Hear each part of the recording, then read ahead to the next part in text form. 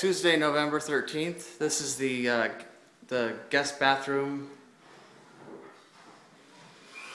near the bedrooms in the hallway. And the floor tile looks like it's all done. This wasn't done yesterday, but it looks like they got this all finished. And at the door, I didn't want any trim pieces, so well, you really can't see in this video, but they installed a little piece of wood to raise the other wood floor up, and then these now are basically even. And then they'll sand this down, they'll sand this little strip down right here, which is about 1/4 of an inch above the rest of the floor. And that's what made it even with the tile. And it looks pretty good. It's like even to the edge of this. Where it meets in the doorway will be, when the door's on, you'll see this on this side and this on this side. So the room will be divided correctly when the door is shut. You won't see tile out in the hallway. And the thing I like about it is it's perfectly even here. It's always a pet peeve of mine when there's a distance here. And you can't always figure out what that's going to be, because the tile and the thin set and the backer board ended up being a little bit taller than this floor, even though this floor is like 1.5 inches thick. So they'll end up putting these 1/4 inch strips in front of every door. I actually like the way it looks.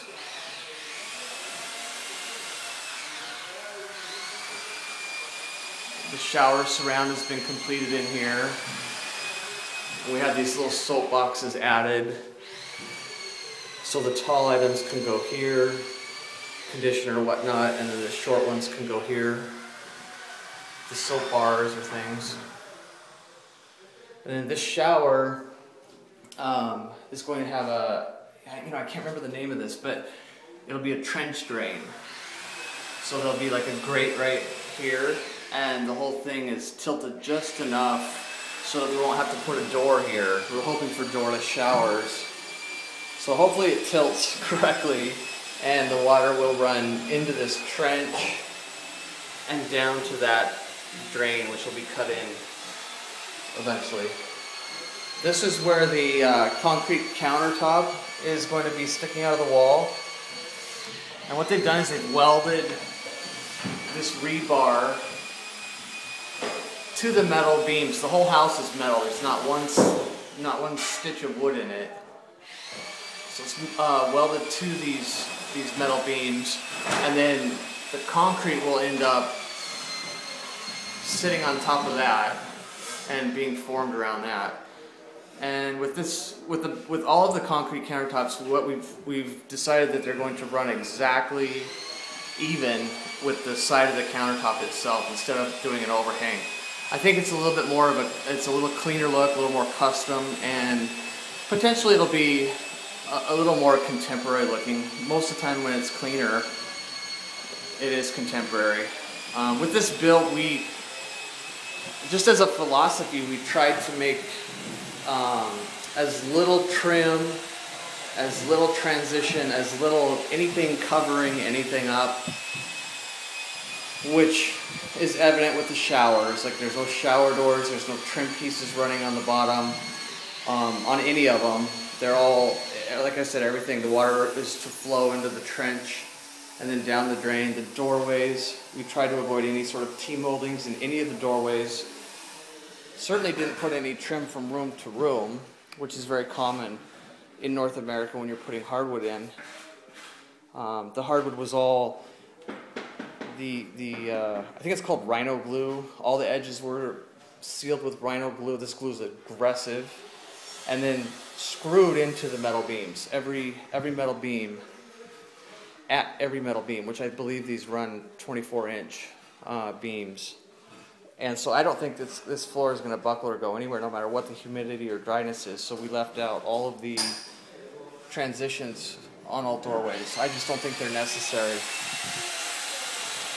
And this is probably about, in terms of continual running square feet of hardwood, this will be roughly 1,700 square feet of continual running on the first floor, and it's pretty uncommon to not stop it and put a transition for expansion and contraction but I feel very confident that the way that this was put in and the fact that it's teak, which is really good with moisture, even in a solid format, I think this is going to be ideal. So we were able to avoid all trim.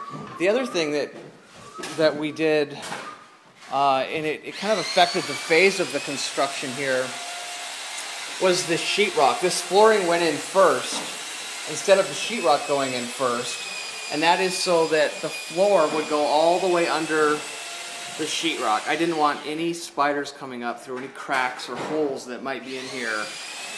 I'm just not a fan of spiders, so the sheetrock, I wanted the sheetrock in last. So the floor, they put the floor in, and then they put the sheetrock in over the top of the floor. I also am really picky about seeing gaps in the floor between the sheetrock or doorways or anything. So, and that sometimes will happen when you cut. There'll be a little piece where you just didn't quite fit it, the cut, and then it goes around the wall, and then there's this little gap, and sometimes you'll see them fill it with like a wood matching putty. I did not want that. So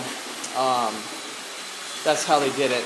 Even after they put the floor in, I had them go around and weather seal all where the floor met the metal, where the actual hardwood floor met the metal frame.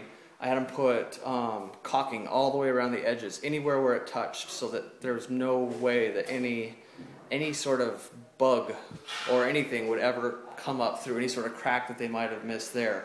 And then on top of that, they put the sheetrock down with a bead of glue that stuck it to the floor as well. So maybe a little anal, but I'm pretty comfortable that it'll be easy to keep the house bug-free, providing we do a good job with the seals on the doors, the exterior doors.